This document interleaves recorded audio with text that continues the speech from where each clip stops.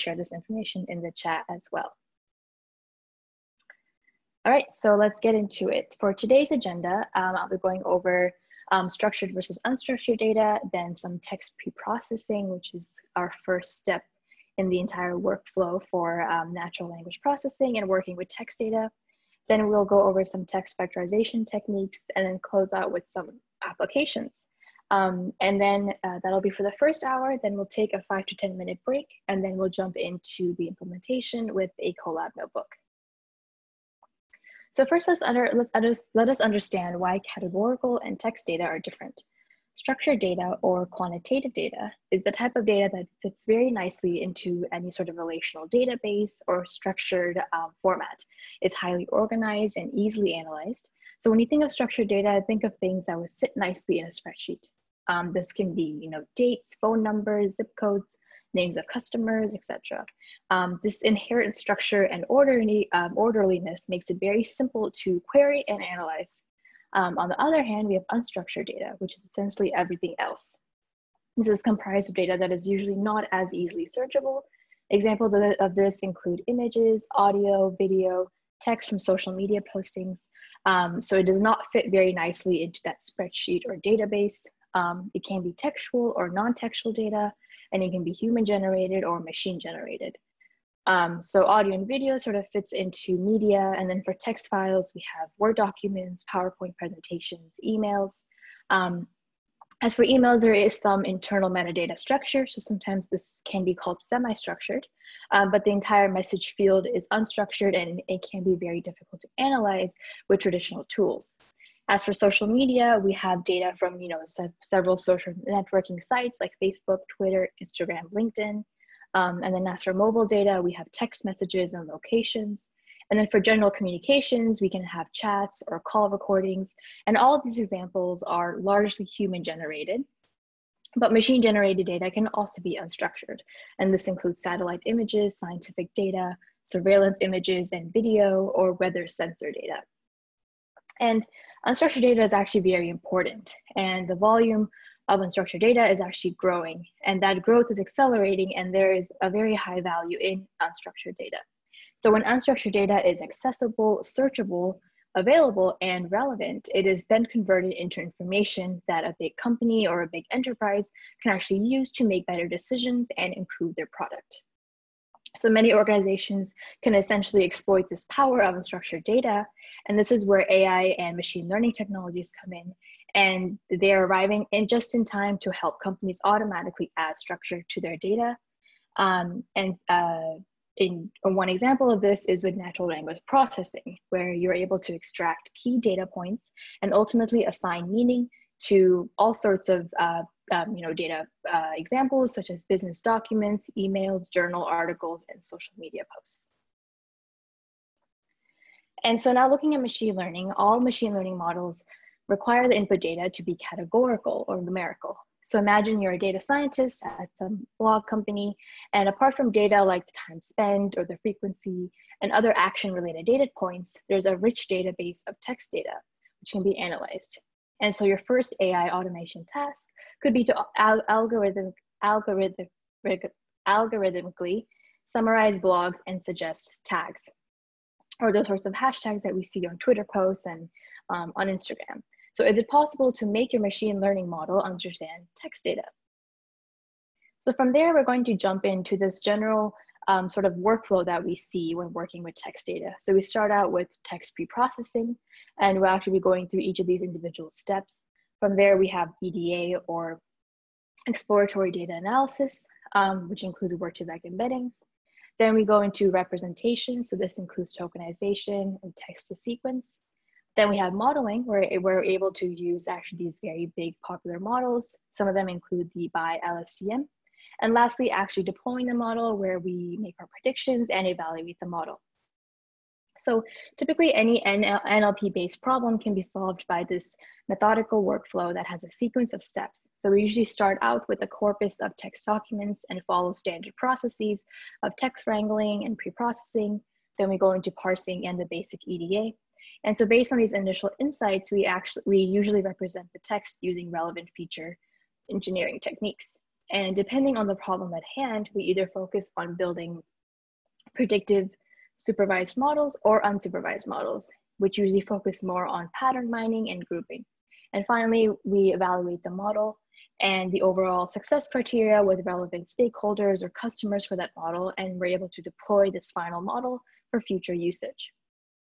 So looking specifically at text preprocessing, this can enable us to feed a machine learning model some text data and learn from it. And text preprocessing refers to this theory and practice of automating the creation or manipulation of electronic text. So transforming text into something an algorithm can actually digest. This entire process is quite complicated, as we're converting text data, which is highly unstructured, into data that a machine learning model can actually consume. And so there's many different strategies when we go through this whole process of feature engineering.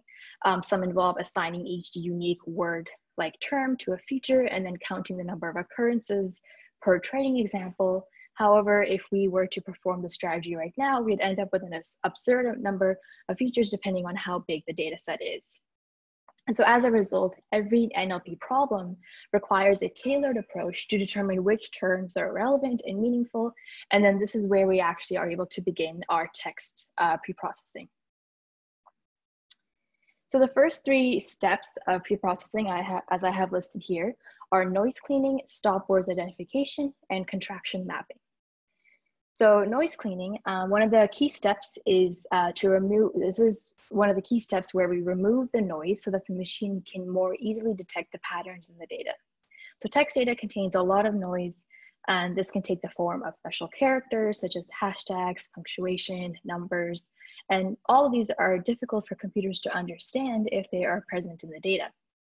So therefore, we need to process the data to remove these elements. Additionally, it is also important to apply some attention to the casing of the words. So if we include both uppercase and lowercase versions of the same words, then the computer will see these as different entities, even though they may be the same. Next, we have stop words identification. So stop words are commonly occurring words that for some computational processes provide very little information, or in some cases introduce unnecessary noise and therefore need to be removed. So this is particularly the case for text classification tasks. There are other instances where the removal of stop words is either not advised or needs to be more carefully considered. This includes any situation where the meaning of a piece of text may be lost by the removal of a stop word. For example, if we were building a chatbot and remove the word not from this phrase, I am not happy, then the reverse meaning may in fact be interpreted by the algorithm. So this would be particularly important for use cases such as chatbots or sentiment analysis. And this is where we're able to leverage the NLTK Python library, which is a natural language toolkit. And this has several built-in methods for removing stop words. Lastly, we have contraction mapping.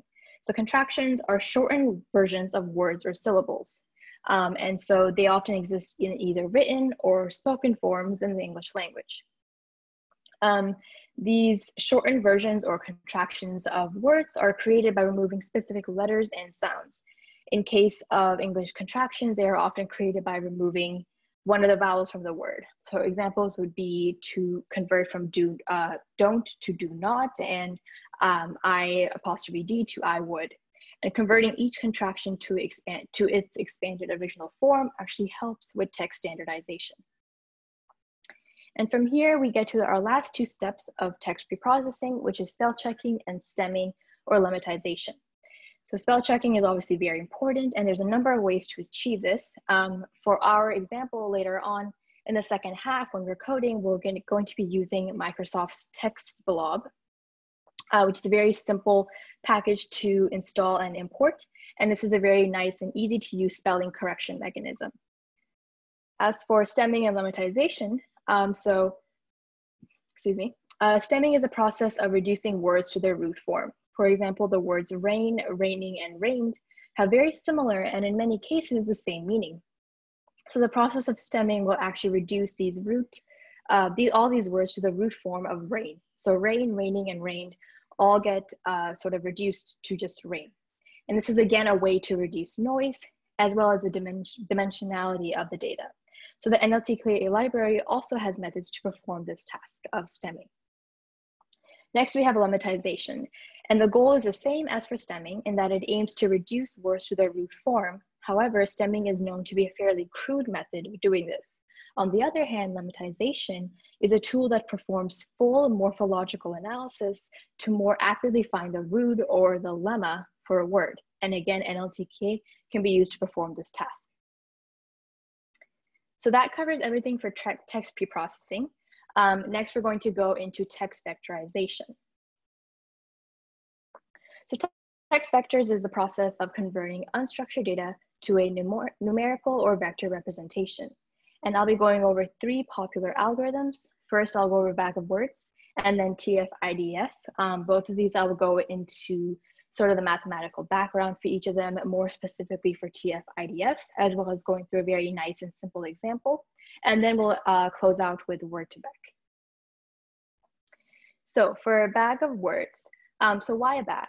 It is called a bag of words because any information about the order or structure of words in the document is completely discarded. So the model is only concerned with whether known words occur in the document, not where in the document. And so a very common feature extraction procedure for sentences and documents is the bag of words model, or BOW.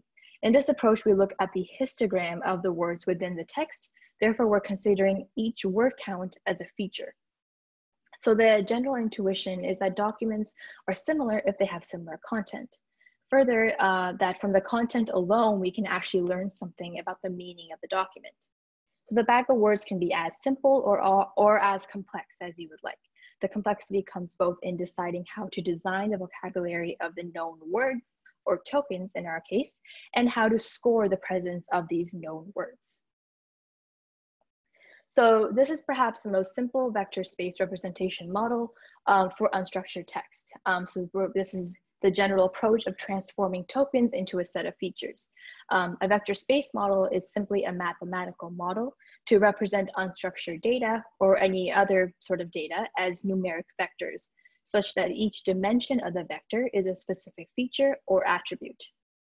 And so the model's name is such because each document is represented literally as a bag of its own words. So we're completely disregarding the order of the words and sequences and the grammar as well. And so bag of words is one of the most fundamental methods to transform tokens into a set of features, as I mentioned, and is used in document classification, where each word is used as a feature for training the classifier. For example, if we had a task of review-based sentiment analysis, the presence of words like fabulous and excellent indicate a very positive review, whereas if we had words like poor or annoying, this would point towards a negative review. And so the bag of words model represents each text document as a numeric vector where each dimension is a specific word from the corpus, and the value could be its frequency in the document, just the number of times that it occurs in the entire document, denoted by a 1 or a 0, or even sometimes weighted values. So there's 3 general steps while creating this model. The first step is text preprocessing,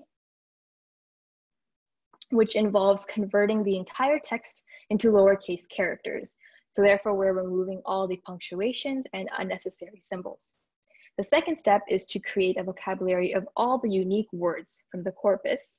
And then in the third step, we actually create a matrix of the features by assigning a separate column for each word, and then each row corresponds to a specific review or a specific document. So this process is known as text vectorization. So essentially each entry in this matrix signifies the presence or absence of the word in the entire document. So we put a 1 if the word is present, and then 0 if it's not present. And I'm actually going to step through an example just so we can go through these 3 steps that I just went over.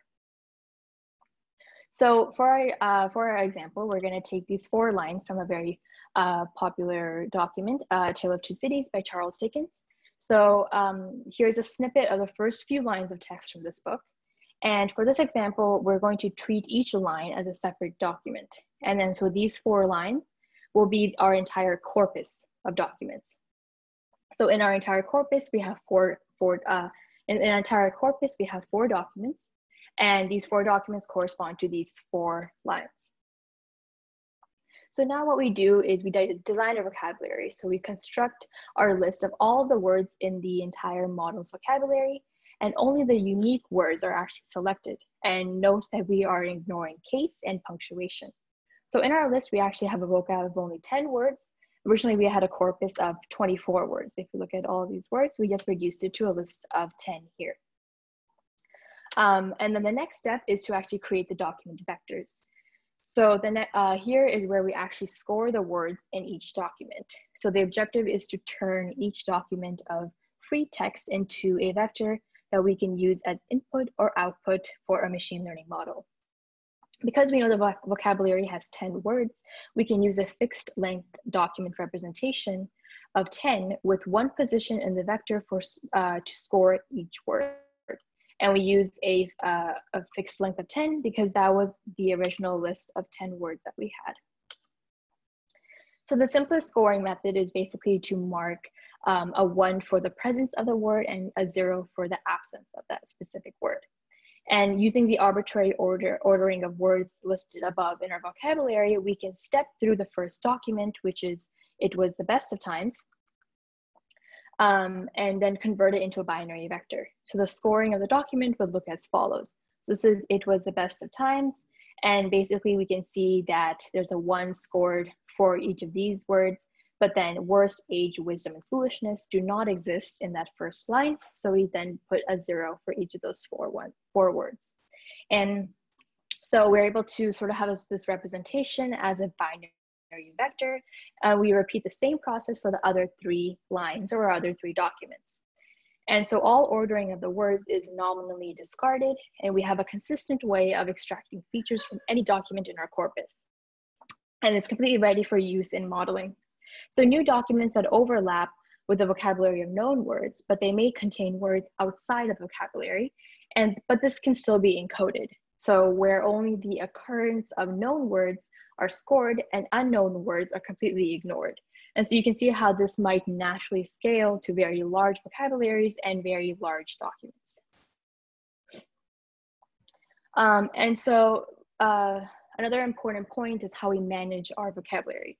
So as the vocabulary size increases, so does the vector representation of documents. In the previous example, the length of the document vector is completely equal to the number of known words. So we had this fixed length representation of 10. But you can imagine that for a very large corpus, such as thousands and thousands of books, that the length of the vector might be thousands or millions of positions. Further, each document may contain very few of the known words actually in the vocabulary. So this results in a vector with lots of 0 scores, and this is actually called sparse vector or sparse representation. So sparse vectors require more memory and computational resources when modeling, and the vast number of positions or dimensions can actually make the modeling process very challenging for just traditional algorithms. As such, there is pressure to decrease the size of vocabulary when using a bag of words model. And so we can use some simple text cleaning techniques, which can be used as a first step. And this is where we can ignore the casing of the words, we can ignore the punctuation, we can ignore stop words, we can fix misspelled words, we can have stemming. And so all of these are the different steps that I walk through for the text preprocessing, and this definitely helps in managing our vocabulary that can scale at a scale of 1,000 or 1,000,000. So that's it for bag of words, and now I will switch over to TF-IDF. So TF-IDF is a combination of 2 metrics, which is term frequency and inverse document frequency. So it stands for term frequency, inverse document frequency. And this technique was developed for ranking results for queries and search engines, and now it's a highly indispensable model in the entire world of information retrieval, as well as NLP in general. And so the TF-IDF model uses a scaling or normalizing factor in its computation. It also has several applications, specifically in information retrieval. TF-IDF was invented for document searching and can be used to deliver results that are most relevant to what you're searching for. So imagine you have a search engine and somebody looks for Kobe Bryant. The results will be displayed in order of relevance. That's to say that the most relevant sports articles will be ranked higher because TF-IDF gives the word Kobe Bryant a higher score. it's likely that every search engine you have ever encountered actually uses TF-IDF scores in its algorithm. And this is all happening in the background. Another very common application is keyword extraction. So TF-IDF is also useful for extracting keywords from text. And how is this done? So the highest scoring words of a document are the most relevant to that document, and therefore they can be considered keywords for that entire document.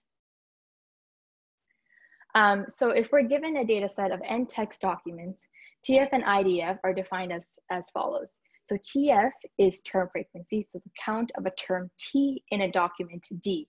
And then we have IDF, which is the inverse document frequency, which is the logarithm of the ratio of the total documents D in the entire corpus and the number of documents D containing the term T. And so together we're able to get this relative importance of a term in the entire corpus. So this TF-IDF value increases proportionally to the number of times a word appears in the document and decreases with the number of documents in the corpus that actually contain the word. And why do we use it and why does it work? So machine learning with natural language is faced with one major hurdle, and it's that its algorithms usually deal with numbers and natural language is text. So we actually need to transform that text into numbers, which is the process that I mentioned of text vectorization. And this is a very fundamental step in the process of machine learning for analyzing text. And different vectorization algorithms will drastically affect your end results. Therefore, you need to choose one that will deliver the results that you're hoping for. So once you've transformed the words into numbers in a way that's machine learning algorithms, in a way that machine learning algorithms can actually understand. And the TF-IDF score can be fed to algorithms such as naive Bayes or support vector machines. And this helps to greatly improve the results of some more basic methods like just simple word counts. So that explains, why do we use it and so why does it work? So simply put, a word vector represents a document as a list of numbers with one for each possible word of the corpus. Vectorizing a document is taking the text and creating one of these vectors, and the number of the vectors somehow represents the entire content of the text. So TF-IDF enables to give us a way to associate every word in a document with a number that represents how relevant each word is in that particular document. Then documents with similar relevant words will actually have similar vectors, which is what we're looking for in a machine learning algorithm. So here's a formula, and this sort of mathematically represents the definition that I gave in this slide here of TF and IDF separately. So as I mentioned, if we're looking at a term X within document Y, we have our TF or term frequency, which is the frequency of the term X in our document Y. And then the IDF value is this entire thing here. So we have a logarithm of a ratio. So on the top, we have the total number of documents. And on the bottom, we have the DFX, which is our number of documents containing the term X. And here's just another representation of the formula, just to sort of see it in a slightly different way. So here again, I have pointed out equation 1, 2, and 3 because after this, I'm going to go into an example just like I did with bag of words, where I'll be referring back to each of these equations. So equation 1 refers to how to calculate TF. Equation 2 is how to calculate IDF, and then equation 3 is essentially putting those two together, which is the entire TF-IDF score of this term in a specific document. And so just to look at some properties of TF-IDF, so we compute this for every word in every document. And all of these documents is our entire corpus. And so the result that we get is this matrix with a shape of the number of words times the number of documents. So these are just the list of words. And here is document 1 all the way to document 5. And so we have a single value for one word, and then we end up with a matrix of values when considering all of our documents. So TF-IDF is a single value or score for one word, but a bunch of values forming a matrix when we actually consider all of the documents. So next, as I mentioned, we're going to go through a very simple example to see how TF-IDF can be used in indexing and query document ranking. So say we have 3 documents. Document 1 is as follows. then we have document 2, and then we have document 3. So our first step is to compute this Fij, which is the frequency of term I in document J. And this was what I was referring to in equation 1 right here. So this is just very pure counting. And what we do is just we count up for each term I in documents 1 to 3. So as you can see, I've calculated Fi1, Fi2, and Fi3.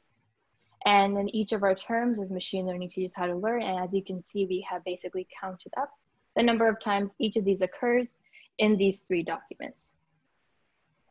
Next, we are going to compute the normalized term frequency. And this is again referring back to our equation 1. So each word in a single document should then divide the total number of words in that document. So as you can see, we have TFI1, TFI2, and TFI3. And again, we have the same words here, but basically we have just divided it by the total number of words in that particular document. And then next, we will compute the IDF of each term.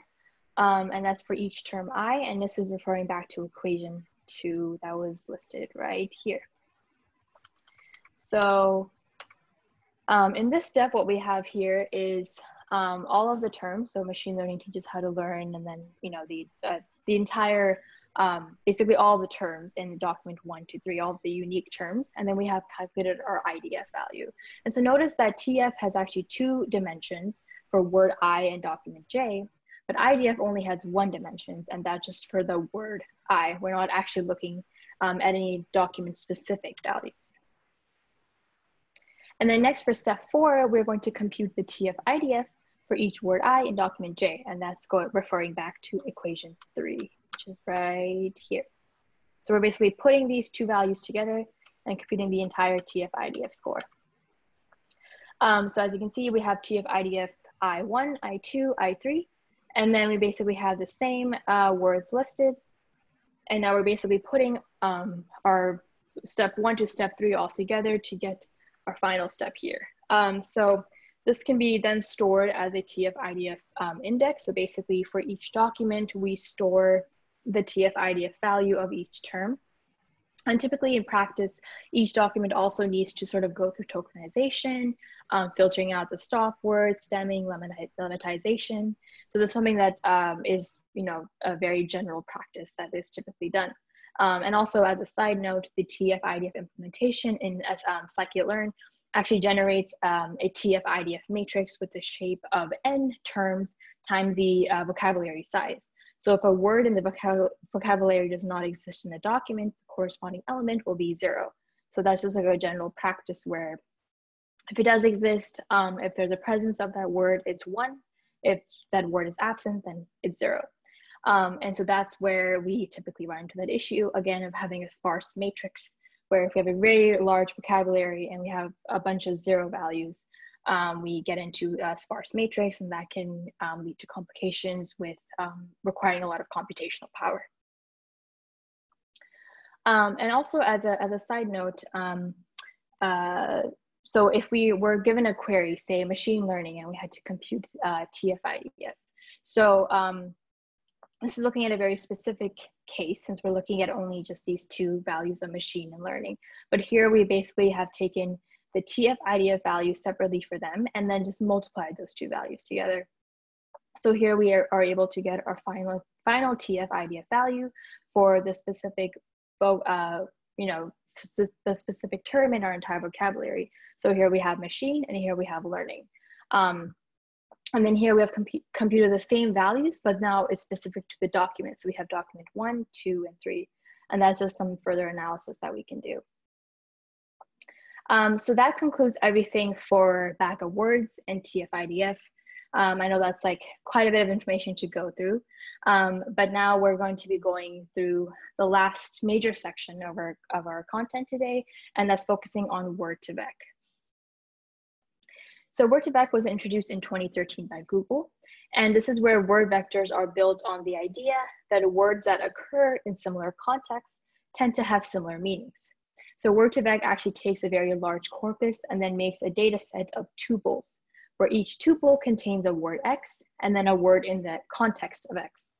And then from there, you would use a neural network to then learn to predict the context word of X given this word X. And so this entire word2vec is basically built on the general assumption that words that occur in similar contexts tend to have similar meanings. So going off of that, context matters. And here we have two examples of that. So we have semantic relatedness, where this is saying that there's some relation between words. For example, there's this relation between truck and road, or bee and honey. And I'm sure you can think of some more examples on your own. And then we also have semantic similarity. And this is slightly different because we're actually looking at words that are used in the same way and in interchangeable context. So we could look at car versus auto, or doctor and surgeon, so things like that. So that's just a good distinction to keep in mind between semantic relatedness and semantic similarity. And going back to the word2vec model, this is the baseline pre-trained model actually has 300 dimensions and 3 million unique words, and this was built from Google News data in the training corpus. That's just a side note, just to show you exactly what is this large scale of the word2vec model. So a word2vec model is a feed-forward shallow neural network model with a single hidden layer. And so the last session in our entire seminar series, we'll be going over neural networks. And so hopefully we can sort of clear that up, but that's just kind of a very basic definition of this word2vec model. And each word is represented by a vector. This is a very common thing that I've referred to with text vectorization. So here we have an array of numbers based on the embedding size. And what word2vec does is that it finds the relation, whether that's semantic or syntactic, between the words, which was not possible by the traditional TF-IDF or the frequency-based approach. And so what we're able to do is transform the unlabeled raw corpus into labeled data.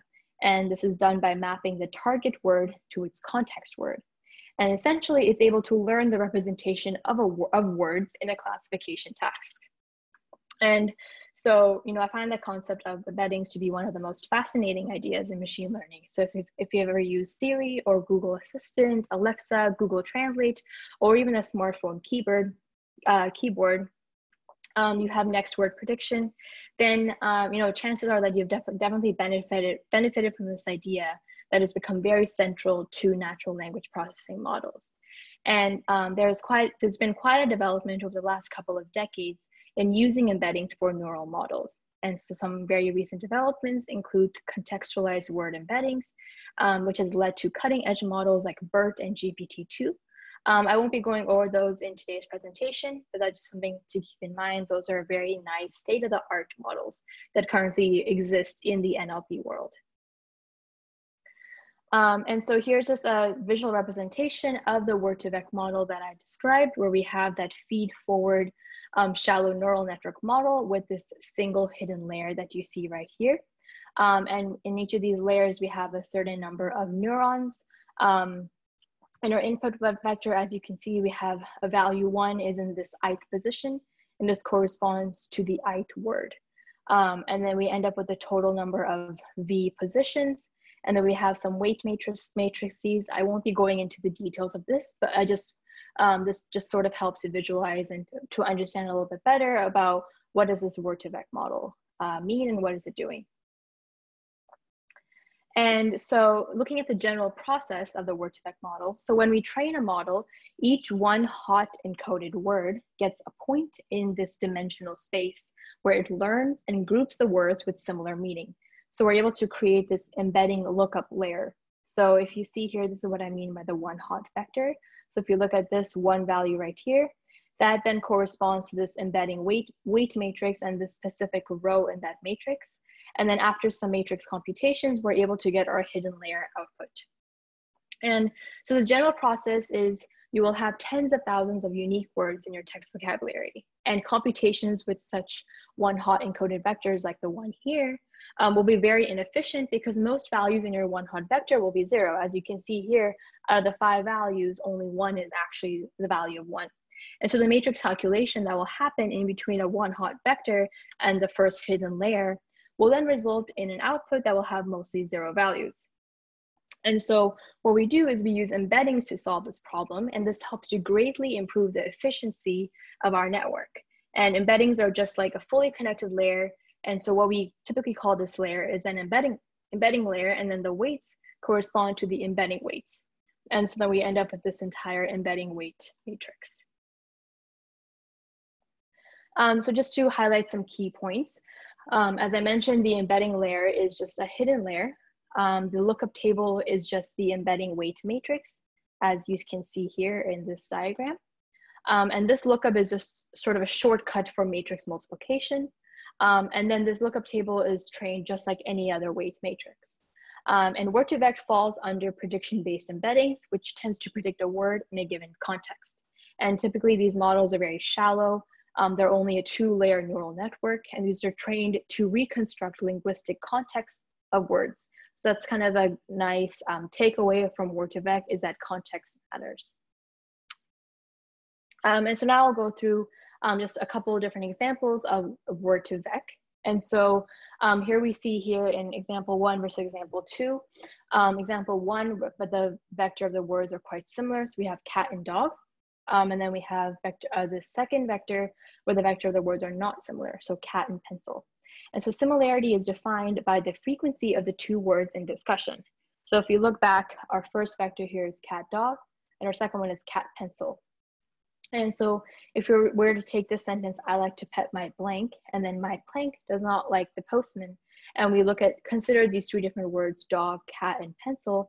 And then we basically see how many times are they used in the same context.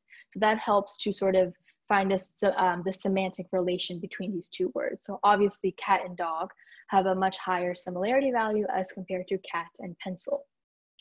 So this kind of helps, this should convince you of the power that the context of a word has just on the word itself and not any other information about the word. And then we have another example here. And so what word2vec allows us to do is some mathematical operations on vectors as well. So here we can look at, this is a very commonly used example. So what you can see is if we were to take king and then subtract man, but then add woman, that equals queen. So we're able to sort of take away this gender attribute, but then replace it with the another gender attribute. Then we're able to generate a new word. And this is all based upon some, slightly complicated mathematical operations, but things like this help us to sort of utilize the strength of embeddings and improve all of our models. So if we were to perhaps look at the example of, man is to woman as uncle is to question mark, we can see that that would typically be aunt. And a way to sort of quantify that is to look at cosine distance. And so that cosine distance is something that's typically calculated like this. So sort of the comparison between man to woman versus king to queen. As you can see, these distances are, if not completely equal, at least almost equal. And that helps us to sort of better understand the semantic relatedness between these 2 different, these 2 different sets of words. And then for our last example, this is a TSNE plot, which stands for T-distributed stochastic neighbor embedding. And this is a very nice machine learning algorithm that's typically used for visualization. And so this is a non-linear dimensionality reduction technique that is very well suited for embedding high dimensional data.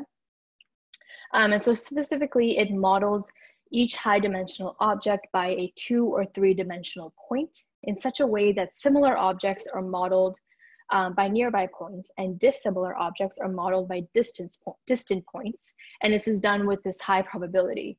And so TSNE has been used for visualization in a wide range of applications, which includes computer security research, music analysis, cancer research, bioinformatics, as well as biomedical signal processing.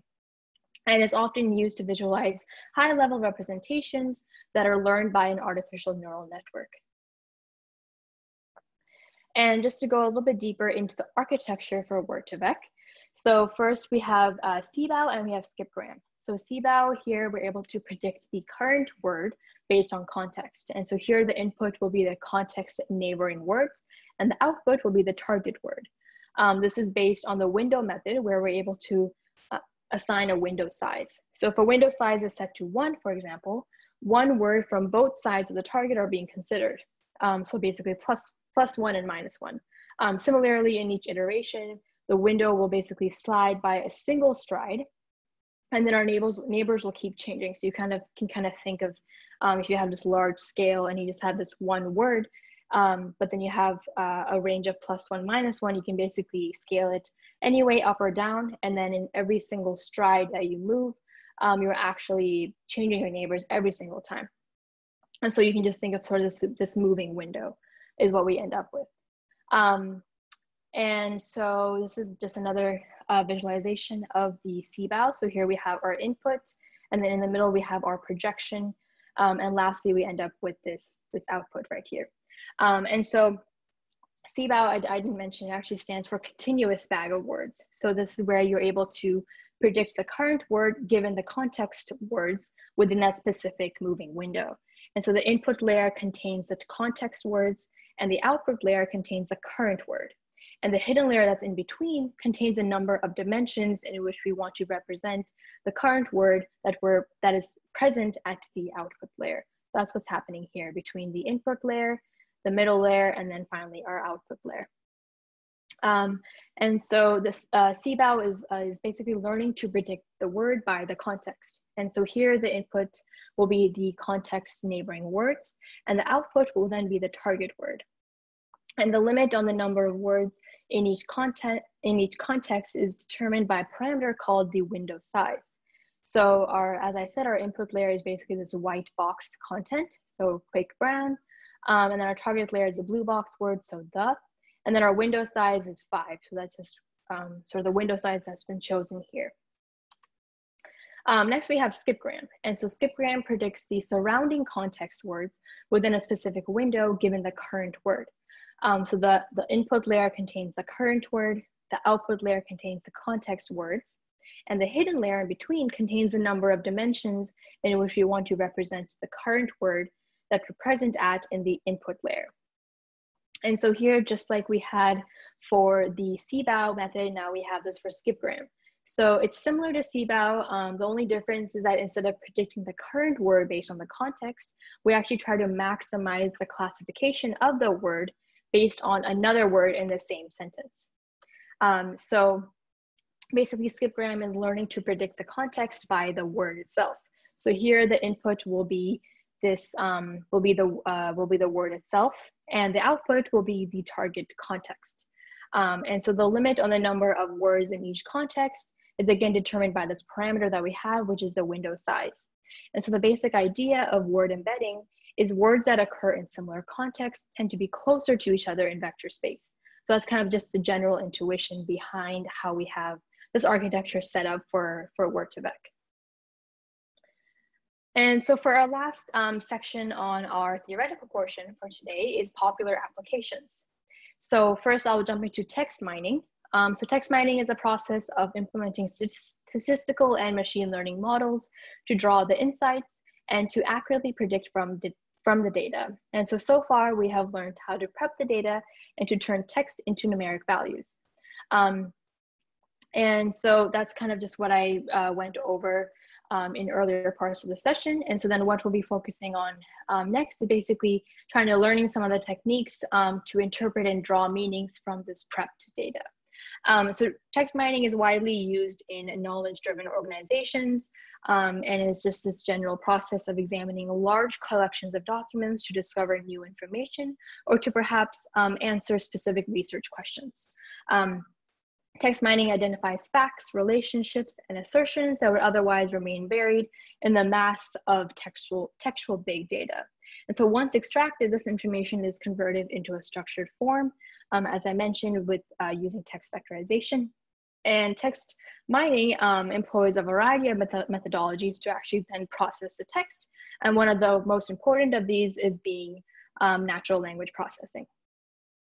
And then next we have text analytics. And so this is the automated process of translating large volumes of unstructured text into quantitative data to then uncover insights, trends, and patterns.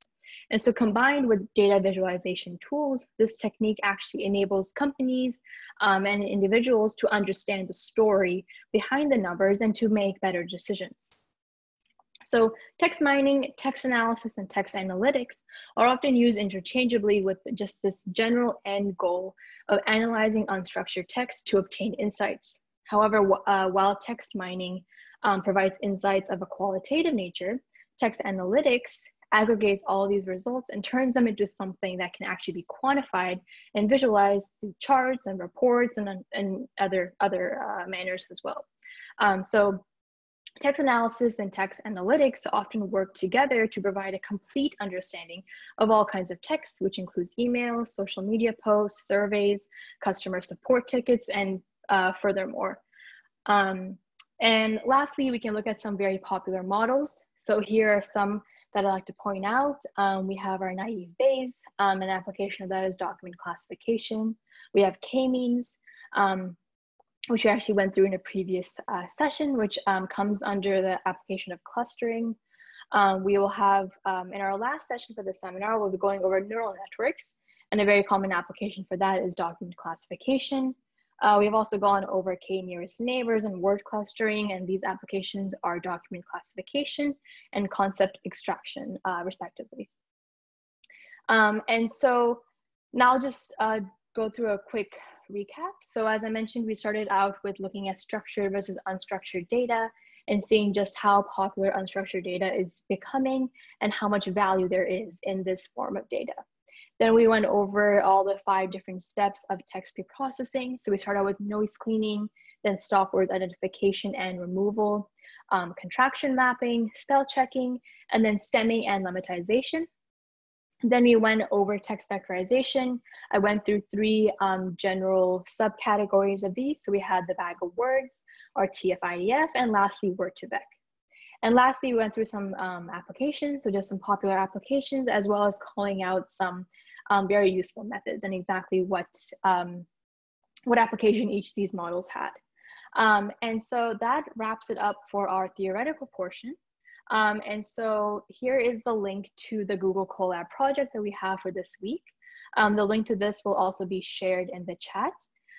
So we're coming up close to halfway through today's session. So I'm actually going to take a 10-minute break. I'm currently in the Pacific time zone. So I'm going to say 1 p.m. is when we'll start up. That's 4 p.m. for Eastern time. And so I'll jump back on at that time. And we can get started on the implementation section for today's session. Thank you.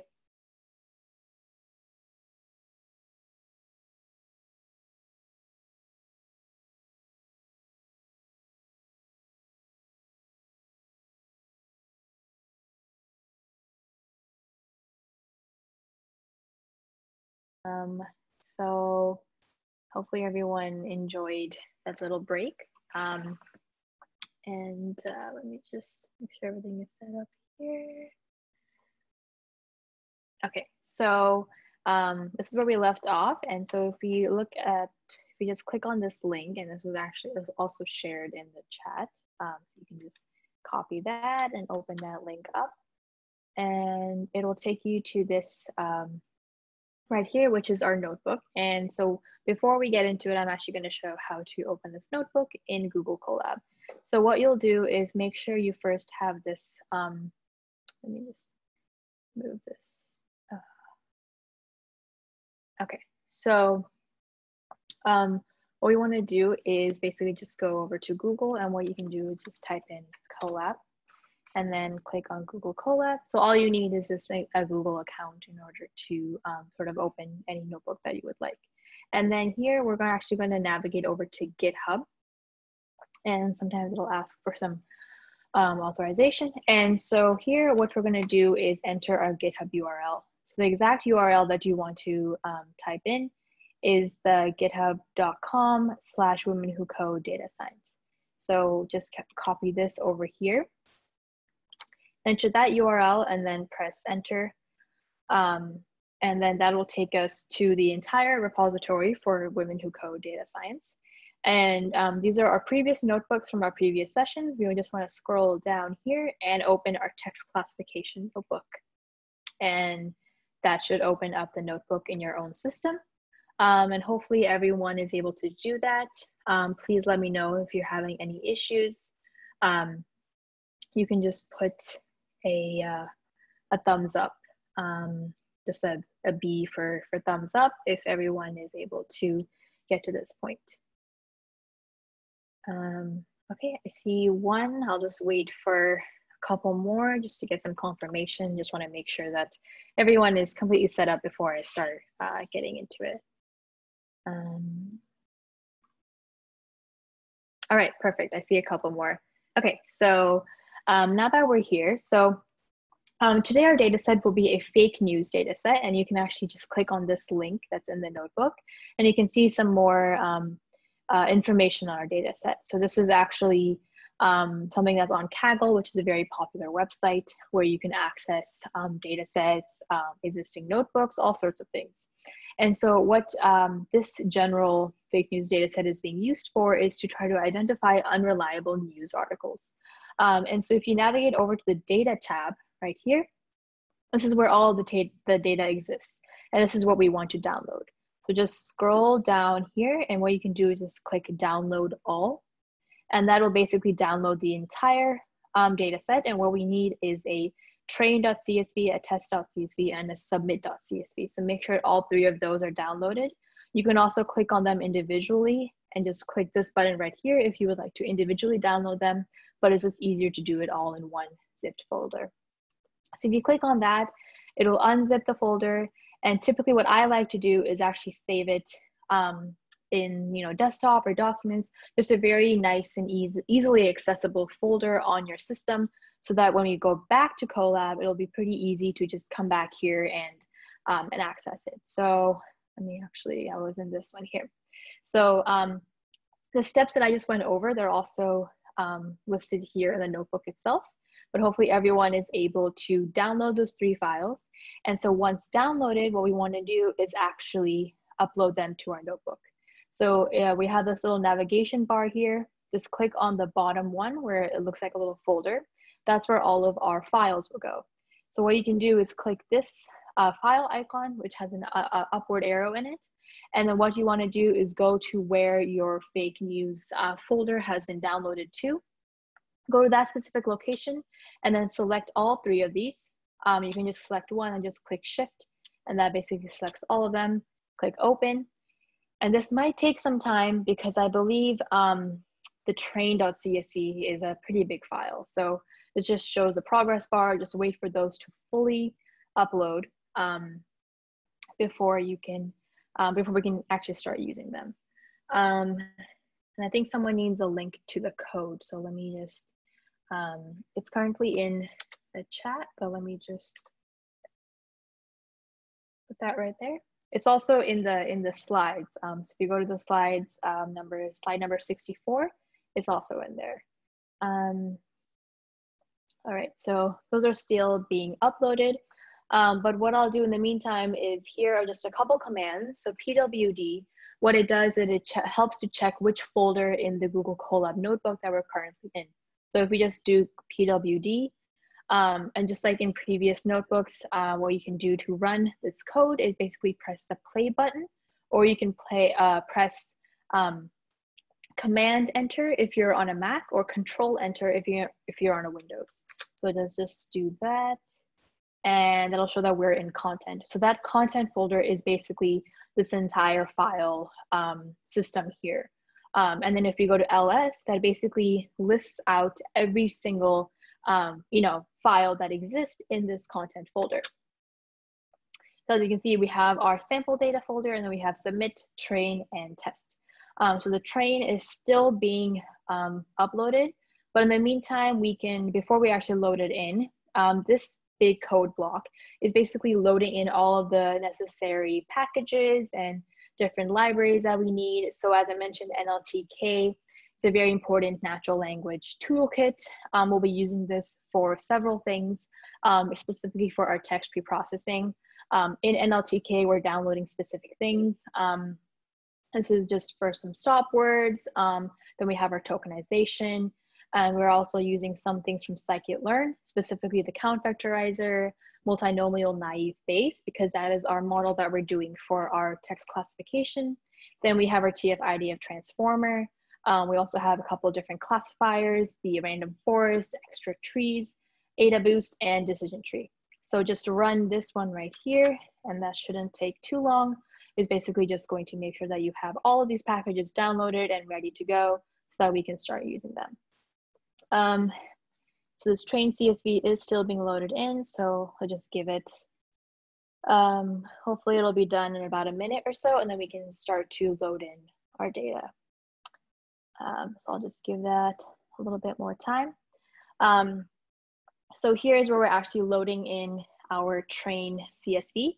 So we are basically using the .read CSV function from pandas. And then we're basically printing out the number of rows and columns. And then we also want to remove our empty rows. And we do that by dropping any values that have an NA value in there. And then we basically will print out the number of rows and columns again, just to see if any were removed after we sort of remove these empty rows. So I see a question about how to upload the files. So the way you do that, there's two ways. First, you can click this button right here. It's a file icon with an upward arrow. And doing that will basically open up this little pop-up window where you can go through and actually upload the files and just remember where you downloaded that zip folder. The default setting is typically in your download is where it'll show up, but I just chose to change it to my desktop so that it's a little bit easier to access. You can also just do a right click here and press upload, and the same thing pops up. So hopefully that clears up that question. And so now the train.csv is finally uploaded. So let's run this cell right here. And as you can see, we have this many rows and this many columns. And luckily no rows were empty. So we basically retained all of our original data. And now we'll do the same exact thing, but for our test CSV file. And here we have slightly fewer rows. And that's because we typically do sort of an 80-20 split between train and test. So basically 80% of our original data set is in our training set, and then 20% is in our test set. And then the .info function basically just helps to get some more information on this data set. So here we see kind of the different columns, the number of non-null values, as well as the data type. And we do the same thing for the test set. And here we're basically counting up the number of null values for each of our train and our test. And so as you can see, we do have some null values. Specifically, it's pretty high for our author value here and for our author value for both the train and the test. So what we'll do now is basically help to take out some of those missing values. So after we run that, now we can see that we have slightly fewer null values, and the same thing for the test set. And let's just run those. And so, and even though it's not very crucial, we do want to keep the data for both the title and the author and the training set. So basically, we're going to do that by updating all of these NaN or just missing values as basically these two quotes. So let's just do that. So basically, we're filling in all of those values with just this right here. So now finally, we have no null values for both our train and our test. So hopefully everyone is able to get to this point. Luckily, these code cells don't take a very long time to run. So it's pretty nice and easy to sort of just load in our data sets, get some basic information on them, and make sure that any missing values are just sort of filled in so that we're not really having any missing data. Okay, so now I will jump into our pre-processing steps. So as I mentioned in the theoretical portion, we kind of start out with, we have expanding contractions, which is the contraction mapping. We have noise cleaning, we have identification and removal of stop words. So for contraction mapping, we're actually going to be installing and importing this contractions package. So if you just run that file, or sorry, run that code, you'll see that it's collecting a variety of different libraries here, and we're able to install these packages, and that's what we need to expand our contractions.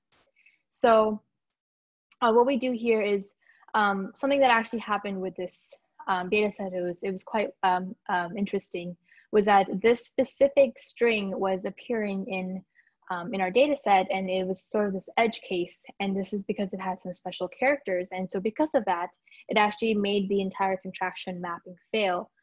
So this step is basically helping to take out all of the rows that actually contain this specific word. So that's something that's like pretty commonly done because you know, we can assume that just running some basic contraction mapping, it's not going to cause any sort of you know, failures. But what our team actually had to do was, because it was failing, we had to go through and see, you know, why is it failing? Is there a specific word or an edge case? And we were able to narrow it down to this specific word. So what we're able to do is basically extract and remove every single row that contained this word. And then we were able to successfully run our contraction mapping. And then we do the same thing for our test set as well. So here we're basically, we have this many rows and this many columns after we remove this edge case word. And then from here, what we end up doing is actually combining the column title, author, and text into one column for our training data. And this is basically done to have more content. So that's what this code is doing here. And then after that, what we end up doing is here we're calling a lambda function, where basically for every each of these contractions, we're actually splitting the word, and that's done through this entire lambda function.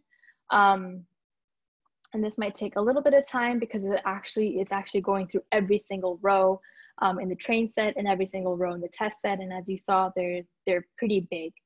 So this might take a little bit of time. So let me just wait for that to run.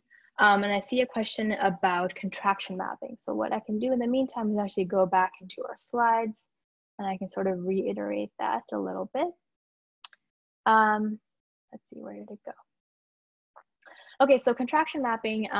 So as you know, contractions are this basically like a shortened word of the original word. So if you have don't, it basically can be expanded to do not. And so that's generally what you want to do, because when you convert every contraction to this expanded form, then it actually helps to standardize the data just a little bit more. And so standardization and normalization of your data set is really important, and that's what contraction mapping helps to do. So basically, it's called mapping because you basically map the original word don't to do not. And then you basically, in that mapping association, we're actually expanding that contraction. So we expand don't to do not. And you know, that's just one example of a contraction. There's several contractions in the English language. Okay, so this code has finished running. And so now we can take a look at our train and our test set. So as you can see, we have our ID, which is basically just the row number. We have our label as 1 or 0, and then we have our total. So this total, as I mentioned, what we did in an earlier step, where did it go? Yeah, so this is where we combined the column title, the author, and the text into this single column. And so as you can see, we basically pushed all of these values into a single column, and we basically renamed this, this new column as total. And we do that for both the train and the test set. And as you can see, we basically retained the same number of rows for each of these separate data sets. And from there, what we're going to do is basically join back this entire list of items into one string. So as you can see here right now, all of these values are basically separate values in this entire big list of separate items. But what we want to do is actually make sure that the model can actually recognize it as one single string. And so the way we do that is basically call the .join function for both the train and the test set. Again, this might take a little bit of time. I guess that was pretty quick. Okay, so the train and test set are both done. So now basically we've been able to go from this list of individual strings to just one very long string. So that concludes for contractions, and now we're going to move to some noise cleaning. So what we're going to be doing is looking at spacing, special characters, and lowercasing. So first, we're going to basically convert every single value in this string to a lowercase. And then we're also going to be applying some regex. And so as you can see here, these different values, here's some explanation for those. So I'm just gonna run this as I'm explaining that. So this right here, the caret top, that basically helps to match everything, but everything inside the block quotes themselves. Then we have this \W that helps to match any word character. So that's basically equal to lowercase a to z or uppercase a to z or 0 to 9. And then we have \D, and this helps to match a digit anywhere equal from 0 to 9. And then we have \S, which helps to match any of these white space characters, which is equal to any of these values right here. And then just the apostrophe on its own basically helps to match the character completely literally, and this is case sensitive. And lastly, we have our plus sign, and this helps to match between 1 and unlimited times, as many times as possible, giving back as needed. So that finished running, and now we're basically going to call the same exact sort of noise cleaning process on our test sets. And from there, we're going to go into some tokenization. So for our tokenization, we're going to be calling our word tokenize function, which was something that NLTK allows us to very easily use. So we're going to call that tokenization on our train set and then our test set afterwards. So this will definitely take some time. So I'm going to let that run, and then we'll call our test as well. And I see a question here. If we're running the same steps for training and tests, why not do the split after all these steps? That's a very good question. That definitely is one way to do it, but just general practice is to sort of have it already split up and then call the pre-processing separately. It doesn't necessarily use any more resources or take any more time, but it does help to just keep things separate. And in case the train test has some issue that's specific only to the train, then it helps you to sort of just sort of localize the issue to that, and helps you to sort of identify what is causing that issue. And the same goes for the test set. So it kind of just helps to keep those a little bit separate. And that's just what I've chosen to do here as well. So that is still running. That is gonna take some time, but so after we finish our noise cleaning, the last thing to do is actually, okay, so that's done. All right, so as you can see here, we have our original sort of all of our different row values, and then we have all of them, but now they're tokenized. So they're basically different individual tokens. And this is kind of referring back to our, this helps sort of create this vector of words. And that basically helps the model to actually, recognize these different word, these different text these different words in this entire text document as separate tokens. And then our last step for pre-processing is our stop words. So we're going to first make sure to download the stop words library from NLTK, and we want to make sure to use the English language for our stop words. I don't remember exactly how many different languages they offer, but it's nice that they kind of have different stop word libraries because there's people all over the world using these techniques. This is just some basic visualization. I'm not going to go too much into depth on this because I kind of want to get to the actual model itself, but on your own time, if you want to look through these a little bit more, this basically just helps to visualize different things. So first we're looking at, before removing any, when we check the occurrence of stop words in the article content. So we didn't actually remove the stop words yet. That was just sort of just installing and importing everything. But here we can see kind of what does it look like before actually removing any stop words. And then here's just another plot. And so this is looking at the train total column and the test total column. And then here is just another visualization of, again, basically looking at the top non-stop words for both the train and the test. So I'll just run both of those and we can quickly go over them. So as you can see, said Mr. Trump would want new people. It's kind of the same top 1, 2, 3, 4, 5, 6, 7, as sort of the same top 7 words for both the train and the test. So now we can actually go ahead and actually remove these stop words. And the way we do that is basically saying if the word is not in the stop words library, then we want to keep it in our data. And then we basically go through every single value in this total tokenized column, remove any word that, or basically keep any word that is not in the stop words library, and then basically join it again, just like how we did in the past. So basically we join it back into this big, long, one single value. And we do that for both train and test.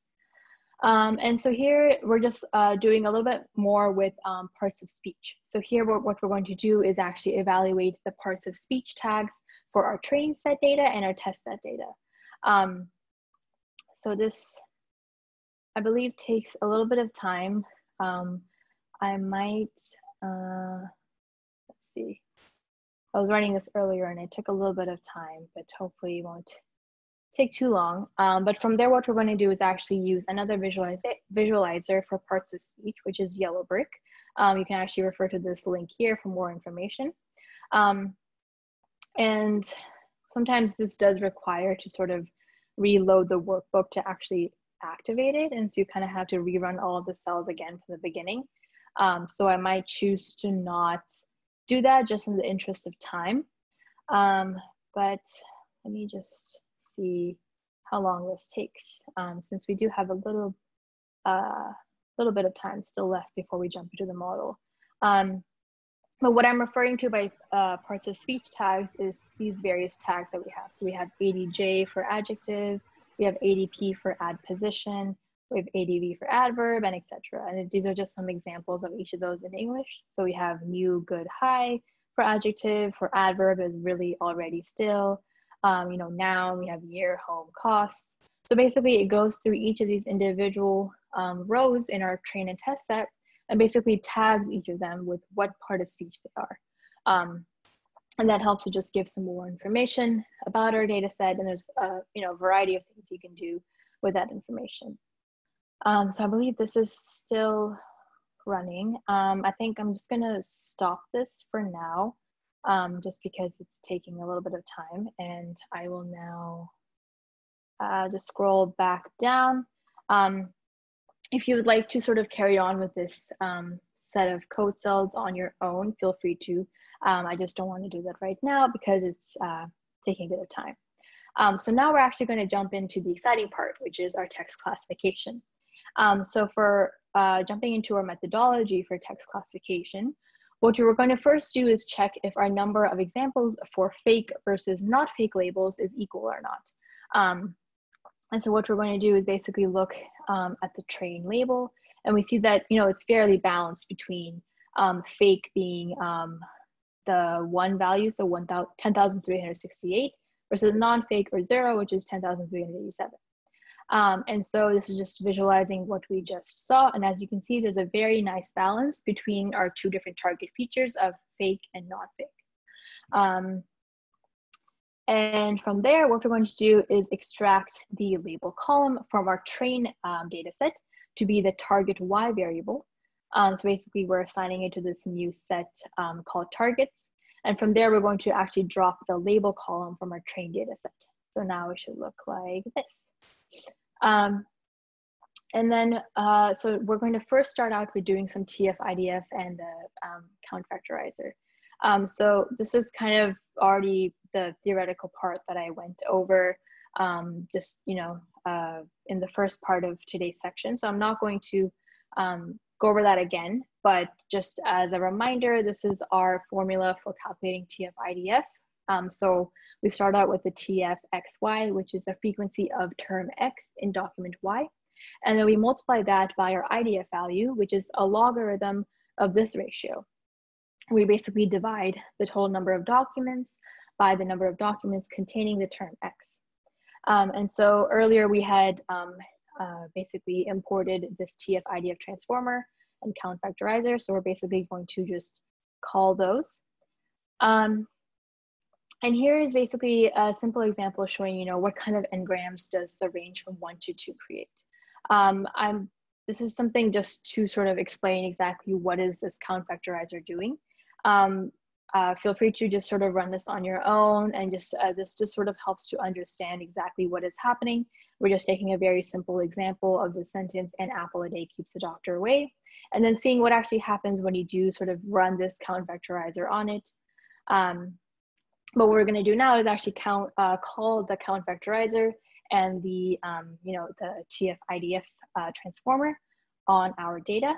And so we're going to basically first fit the trained data to the count vectorizer, and then fit the n-grams count to the TF-IDF transformers. Again, this will take some time because it basically has to go through the entire data set, and we have a pretty large data set. Let me see if I can, someone's asking to make the screen, text on my screen a little bit bigger. Hopefully that helps to make it a little bit more readable. Okay, so this is taking a little bit of time, but I guess now would be a good time if anyone has any questions, please drop it in the Q&A as this runs, because this will take some time. Okay, that's done. All right. So from there, what we're going to do is, again, do a train test split. So this is typically done using scikit-learn, and they have this very nice and easy train test split that you can import. And so the sort of the default size for the train test size is basically, the test size is set to 0.25, and train set is basically 1 minus that. So basically 25% of your original data is put into test set, and 75% is put into your train. So let me just run that, and you can refer to this documentation right here, which basically goes and explains a little bit more on this train test. From there, we're going to call our extra trees classifier, and this has a bit more parameters that we can specify. So first we look at the n estimators and the n jobs. This extra trees classifier also has some documentation on the scikit-learn website, so I would recommend going in there and just reading up a bit if you would like. But basically what we're doing here is calling this classifier on our X train and our Y train.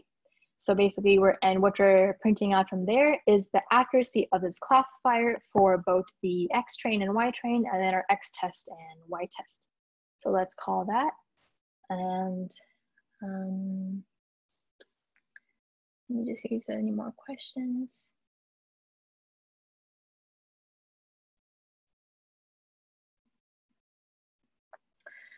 So there's a question about whether you want to remove the most frequent words, like Mr. said would.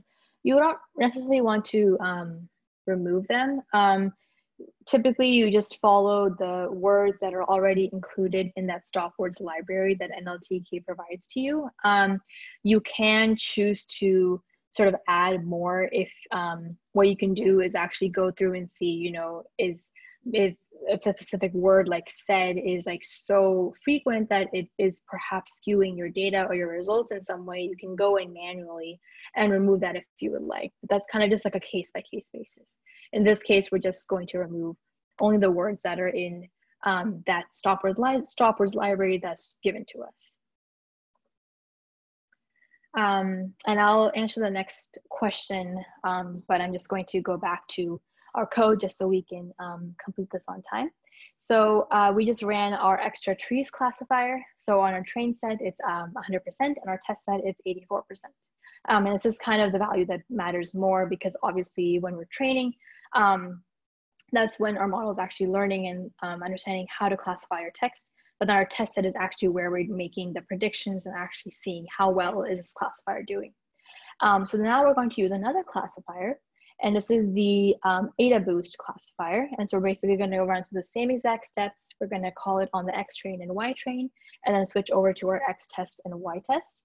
So we're just going to run through the same thing and see maybe this classifier is doing a better job. And so this is something that's like very typically done in practice, is that you don't choose just one classifier or just one model, because you want to sort of use different ones and see maybe one is doing better than the other. And then you can actually go in and understand why is a specific classifier doing better as compared to another one, because all these different classifiers kind of have different, sort of a different general intuition behind them. And some of them will perhaps perform a lot better for specific kinds of data versus other kinds of data. As I mentioned, we have structured data, we have unstructured data, we have text data, we have images, audio, all sorts of kinds of data. So each of those might, every classifier might work better on one kind of data versus the other. And let's see, I see a question, does it matter which classifier to use first when trying multiple? No, I don't think it really matters. Something that you can do is sort of choose like the most basic general purpose classifier and then sort of use more specific or more advanced ones from there, and just to see, maybe that's improving your accuracy overall. Let's see. How do you select which models, or do you always start ML by writing these models? I mean, I think like I said, you can kind of just start with the more general purpose ones and then get to more advanced ones from there. A lot of it depends on the specific domain you're looking at.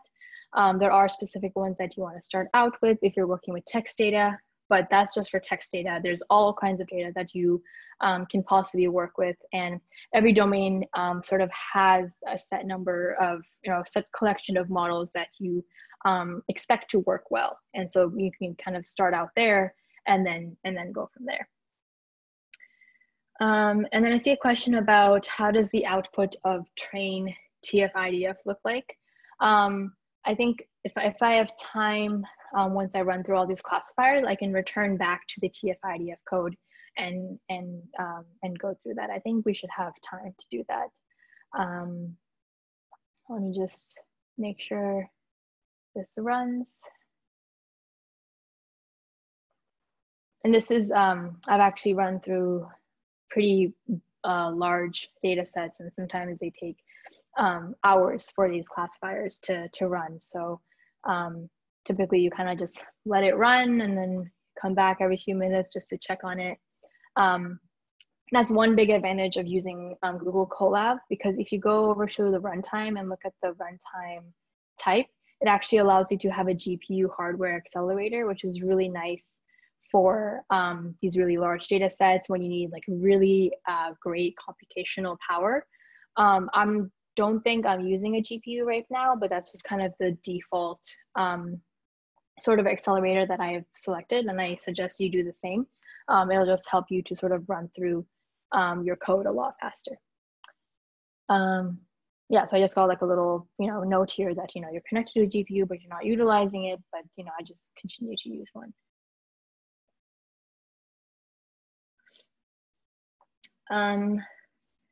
Let's see, yeah, so the sentiment scores given by TextBlob, I haven't personally used them that much to know how reliable they are. There's definitely other ones out there in the industry.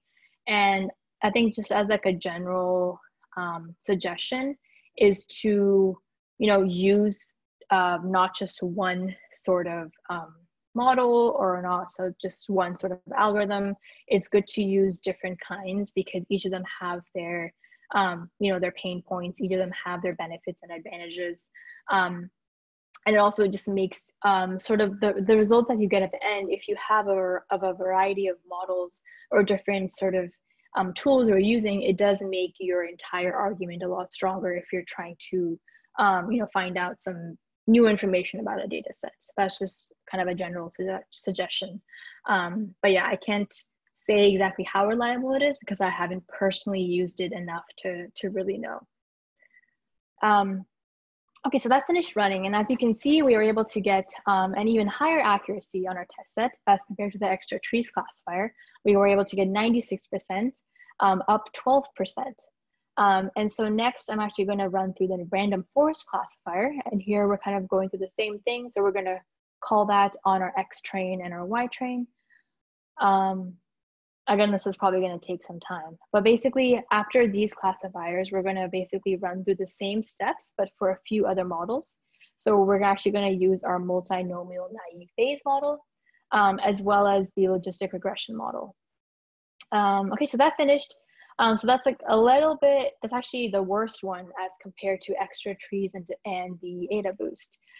So, you know, that kind of, that's just like some nice information to know. As you can see, random forest is performing the worst. And from there, if you would like to do more research, you can see, you know, how is this random forest classifier actually working? Why is it performing so much worse compared to the other two? And why is ADA boost doing the absolute best out of these three? And so next we're going to, as I mentioned, we're going to leverage the multinomial naive Bayes model, and this is directly from scikit-learn, and basically go through the same step of basically just calling this.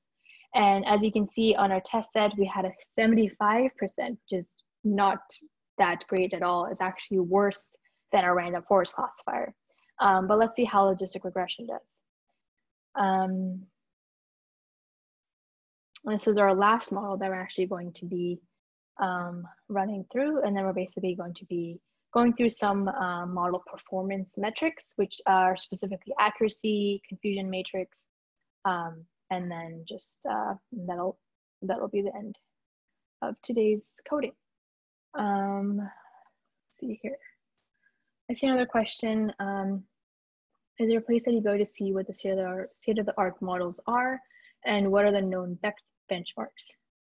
So I think the best way is that, you know, there's research always going on, and you know, new papers being released, you know, on a weekly basis or even more frequent than that. And I think the best way is just, you know, it is hard to sort of go through some of these research papers because a lot of them require a lot of prior knowledge or knowing exactly what that model is doing. But at a very high level, I would just say that that's kind of your best way to see, you know, what is state of the art right now. And you can do that by, a lot of these research papers are completely open source. You can access them completely for free. You don't need to pay any money or have any sort of credentials to view them. So I myself am a graduate student, so I'm pretty, you know, integrated into the research community, at least for my university itself. And so from there, I'm able to see what are my colleagues, what are my peers, what are all the different professors, what is their research. And that just helps to sort of see what is the state of the art models for these different, you know, for all these different domains. Okay, so the logistic regression model completed. And as you can see, we actually got our best accuracy of 98%, which was even better than our AWS classifier. So in the end, what the logistic regression model did the best, and that's for our text classification on this fake news data set. So the last section here is measuring model performance. And so while there's, you know, other ways of measuring model performance, we have precision, recall, F1 score, ROC curve. I won't be going through these today, but what we're going to focus on is a more simple metric, which is accuracy. And so accuracy is defined as the fraction of correct predictions, or the, you know, fraction of the correct predictions divided by the total number of data points. So it's a very nice and simple metric. And so the way we're going to calculate this is basically using the score method. And we're going to be calling that on the X test and Y test. And we're actually going to be extracting the score from our logistic regression model. And so as you can see, when you print out the score, it's a 97.6% accuracy, which is a very, very good accuracy. From there, we're going to predict and actually calculate the accuracy score. So that's from importing from the scikit-learn metrics. We're basically going to first make our predictions of this logistic regression model on our X test. And then from there, we're going to print out the accuracy score. And as you can see, this is the same value that was up here. It's our 97.65% accuracy. Another really important, it's not necessarily like its own metric, but it's sort of a collection of metrics, which is our confusion matrix. And so this matrix is a table that's typically used to describe the performance of any sort of classification model. In our case, it's a text classifier. And this is a model that's called on a set of test data for which the true values are known. So in this section, I'm basically going to be showing two different Python packages. We have Seaborn and Matplotlib. These are both very, they produce very nice and visually appealing images. And this basically helps to sort of understand confusion matrices a little bit more. And so the confusion matrix below here, as you can see, is not very, visually it's not very super informative or appealing in any way. Because if we call this, as you can see, it just prints out a 2x2 matrix, but you don't really know like, what are the labels here? What does a row mean? What does a column mean? You don't really know what is happening here. But first we can actually call our Seaborn library. And if we do that, basically here we can actually get some labels. We can try to sort of understand this a little bit more. So what we have here is the actual label of either 0 or 1, and then our predicted label of either 0 or 1. And this is basically the total number of values. So when the actual label was 0 and we predicted it to be 0, it was 2,530 values. When the actual label was 1 and we predicted 0, it was 45, and so on. And so from there, we're able to basically extract this accuracy score of 97.65 or 97.65%. And so from there, as I said, we basically can make the following conclusions. So this 2,530 is basically successfully predicting that many positive values. And then 2,537 is actually successfully predicting these negatives, where the actual label was 1 and our predicted label was also 1. And then we also have some false positives and false negatives. So our false positive is actually our 77 value here, meaning our actual label was 0, but we predicted it to be 1. So that's a false positive. Then we also have a false negative, where we the actual label was 1, but we predicted it to be 0. And so that's 45. And from there, I'm basically going to have one more set of values here that we're going to print out. And this basically will, let me just let that finish running. But in the meantime, I see a question about how to deal with sparse vectors and a sparse matrix to avoid computational issues.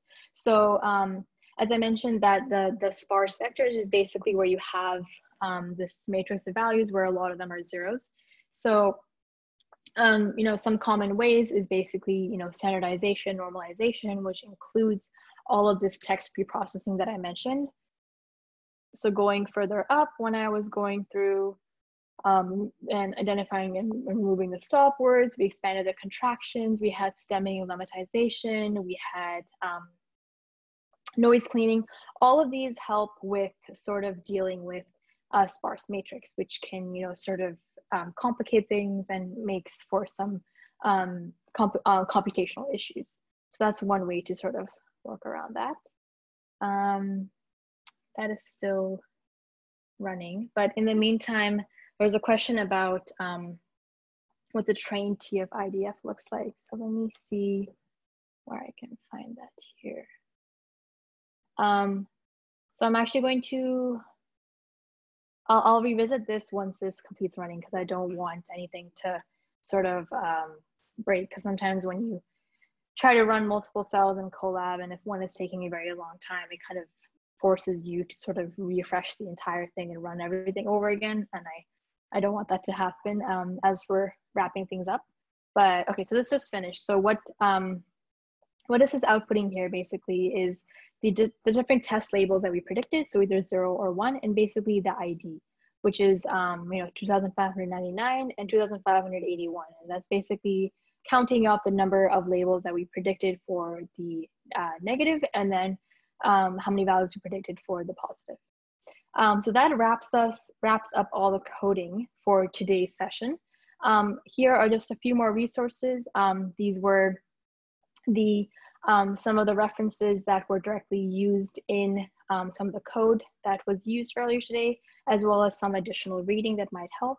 A lot of these are specific for detecting fake news with NLP, in case you want to do any sort of projects on your own. There's some blogs with Towards Data Science and Medium, which are very nice and easy to go through, and they have all the code and the data set provided there.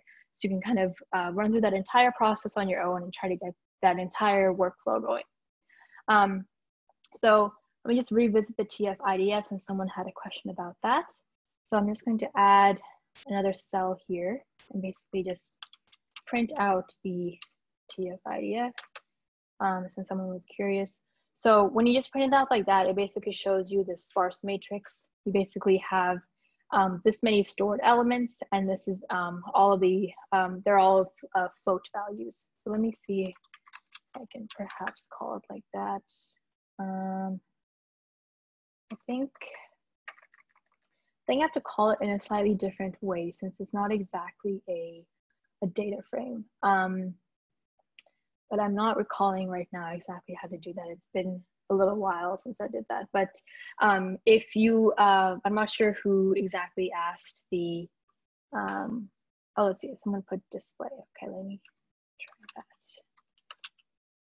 Oops. Okay.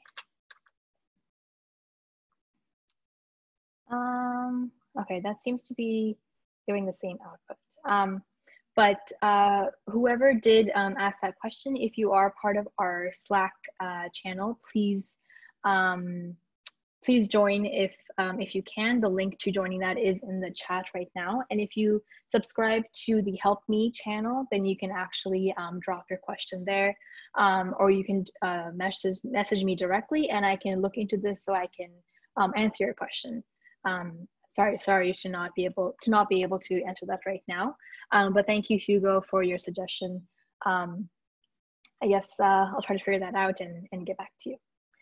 So that concludes everything for the coding section. I hope everyone was able to sort of understand the theoretical side, and we actually got to, see all of it in action and run an entire text classification model. We saw different sorts of classifications. We tried it with the extra trees classifier, the ADA boost classifier, the random forest classifier, as well as the naive Bayes model and logistic regression. Of course, thank you so much, Hugo. I'm glad that you have taken so much from this series, and yeah, I hope you can take a look at the previous sessions. We have 2 more to go. So on that note, let me just go back here. So here is some further homework. So just all of these are clickable links. So basically just some further text classification you can do using Spacy. You can do the same thing with Python and scikit-learn. There's something for just text analytics for beginners, again, using NLTK, which is a very powerful toolkit.